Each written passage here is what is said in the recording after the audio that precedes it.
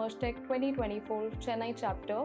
I am Simran Shiwalkar, a journalist at CIO News, and today we have with us Mr. Vijay Kamal. He is leading the IT operations at HCL Technology. So thank you so much for joining us today. I would like to ask you the very first questions.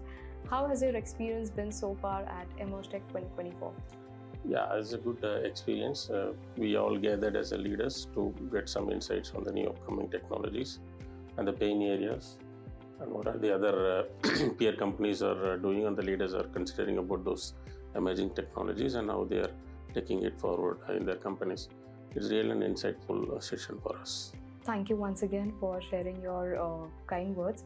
On the same lines, because you've been in this field, leading the IT space, what is your take on current emerging trends when it comes to technologies like AI, ChatGPT? How do you see that?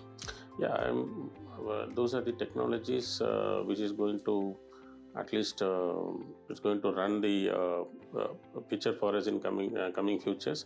But there are a lot of things which all the companies have to adapt. These are new technology which is going to give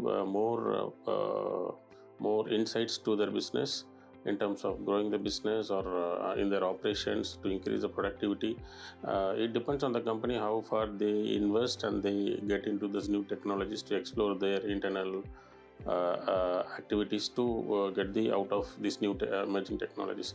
But definitely the AI/ML is going to give some good benefits for all these businesses running out there. And as a techie leader, we should likewise we adapted other technologies. We also should adapt these new technologies.